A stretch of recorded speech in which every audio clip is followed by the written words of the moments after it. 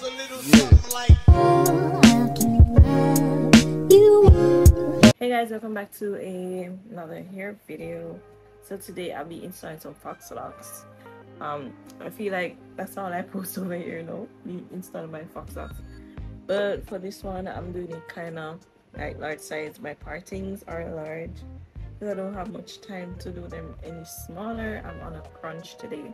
These are the locks that I'll be using today. These are the dread locks, straight.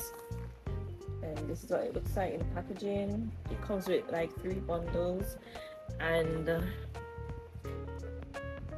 I'm really liking the texture. I was thinking to use another one from Amazon, but I wasn't really feeling the texture of that hair.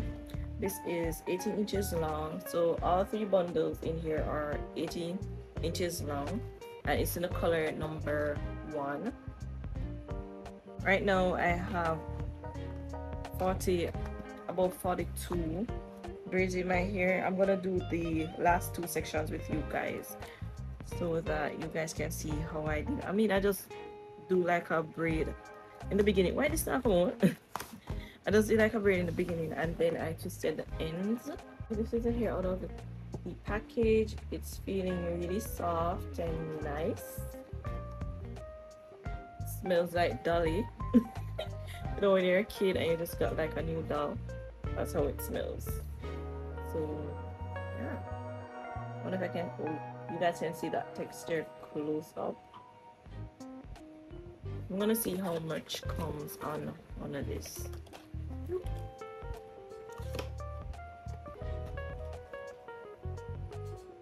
So in each bundle you get 1, 2, 3, 4, 5, 6, 7, 8, 9, 10, 11, 12. So in each one you get 12 locks. This should be enough. I wonder if it's just one partner use. No, 3 12s. 3 12s are 36. Alright, so to crisp up my partings, I'm going in with this edge wax. It is the I call it the Ozian Ultra Hair Wax. It's like inside. I use a white tooth comb to detangle my hair, and this rat tail comb to part my hair out and further detangle. So I'm just gonna pull this part out. I'll be looking in my camera for guidance because I do not have a mirror nearby me. I ensure to like do my braiding off camera because of this.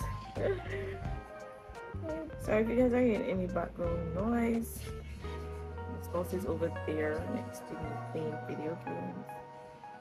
So yeah, this video is gonna be more like down to earth, more vlog style instead of you know, being too restrictive or something.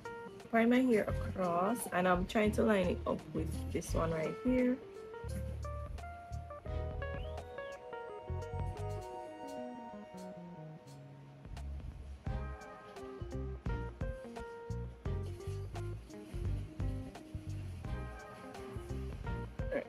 I'm gonna take my edge wax. I'm going to base my hair, just smooth that in.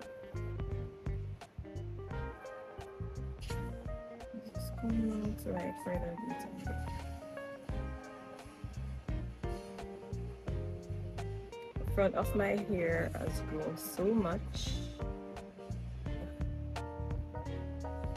Alright, so I started like doing my parting and like pre-sectioning my hair out last night, well this morning around 12 this morning, and I finished like majority of it and left this section just at the front section, and that took me about 2.5 hours because it was like 2 3 that I went to bed when I got like really tired and decided to stop. So yeah, it took me like 2.5 hours to part and braid these on my own.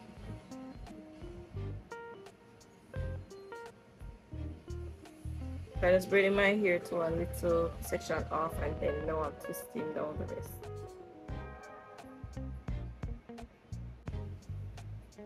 For my last braid, I'm gonna detangle with my white tooth comb.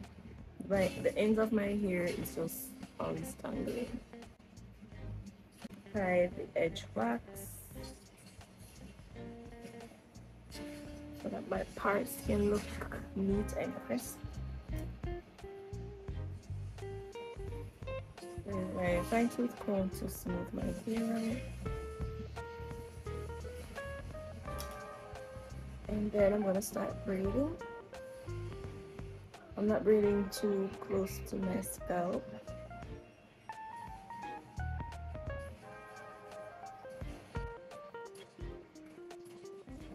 Once I reach about like right here, I'm just gonna start twisting.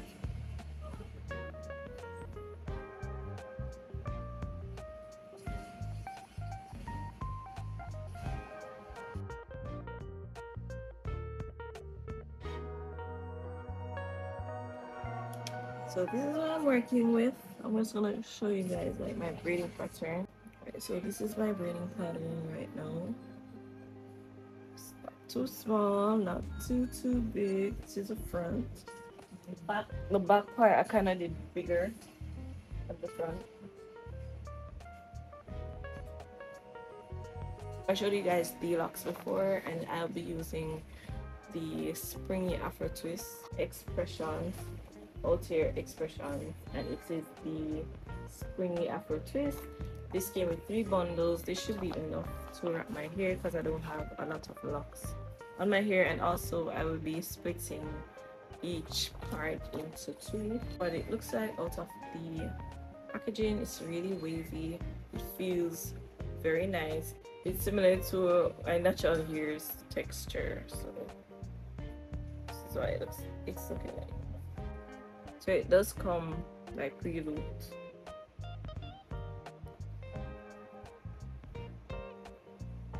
Alright, so I'm just going to show you guys that in the front. I'm going to take one of the dreadlock. This loop is big. So I'm going to just push this. I'm going to attach this to my hair.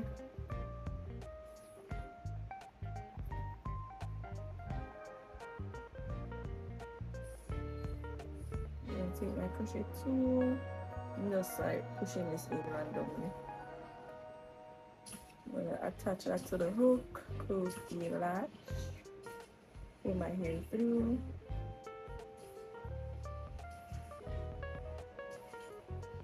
and then I have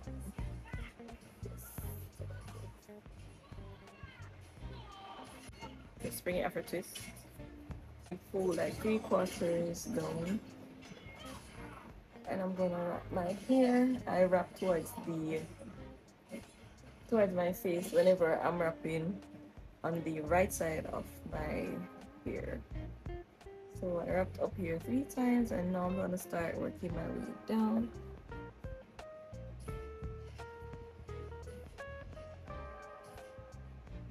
With this method, there are no lumps or bumps like wherever the crochet here has like started. It's just like very seamless. So now that I've passed where the crochet here has started, where the lock has started, I'm gonna start twisting down freely, leaving a gap between the hair, between the wrapping here and the lock.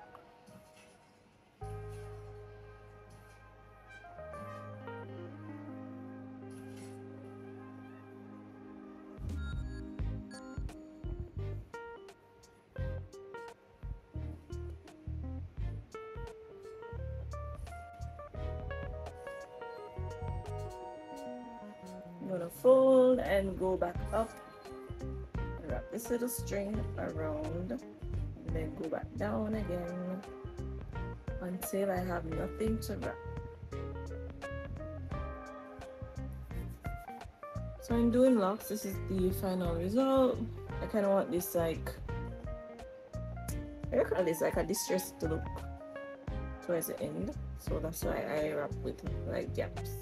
So that's how we're looking so far. Alright guys, so I am at the top of my head. This is the amount of lock that is left from one pack. I have 6 locks left from one pack, and I just have a couple hats on here to attach the locks to. Did find my hair larger than usual, and my hair is thin, so I don't want it to look too weird. So I just put my lock on to my braid right here. I'm gonna push this under the braid. Put the end of my twist onto the hook. Close that, put it through. That way the lock is secured on my hair. So hold this little bit right there. I'm gonna start wrapping at the roots, holding it real close. I'm gonna like twist this around the root part 3 times. 2, 3, and then I'm gonna start wrapping going downwards. Kinda not doing it too tight, but I'm not wrapping too tight, but I'm not wrapping it too loose either, because I don't want it to slip. So when I go like this, it's not shifting around. Just going to wrap until I reach where the lock is attached to my natural hair, and then I'll start wrapping. Not so close.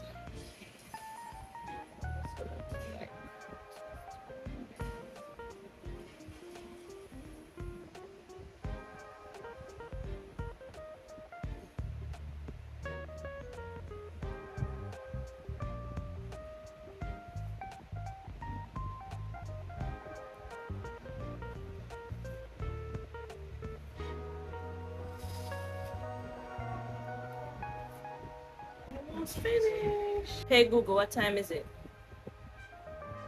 It's 12:07 p.m. Wait, and I said, so I started like wrapping my hair minutes to 10, and it's now 12:07 p.m. I think I'm doing an okay timing with the wrapping. I like when it has this like distressed look, and like it's not being too uniform. And I specifically chose the spring afro twist here because it's longer than the African knot that I usually use, so I can just wrap it all the way down so that the lock can look like have that distressed look going throughout the lock. Once I reach the edge, I'll just twist it up for a little bit, and then I just go back down and wrap until there's nothing to wrap. Roll it in my palms, and this is how it's looking. Like very textured. Okay guys, so I'm done installing the locks. This is how they're looking. Just gonna go ahead and put some mousse.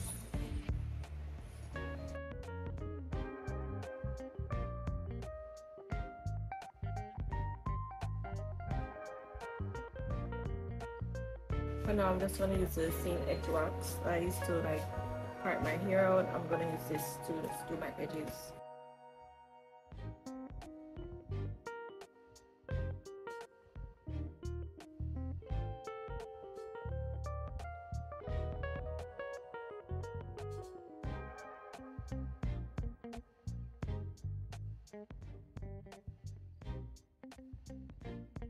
To finish off, I'm going with this olive oil forest oil sheen.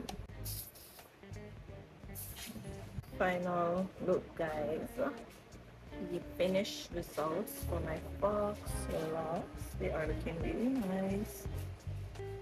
I used up all of this, so one whole pack with my hair. I have about 42 locks on my hair right now, and this I used up everything. For the locks, I have 2 bundles left in the second pack, as well as 1, 2, 3, 4 single locks. So yeah, I did not use a lot of. Usually I would use 2.5 packs to do my whole head, but I really was not up to doing too much, and it still looks okay. It still looks full. It's what the back is looking like.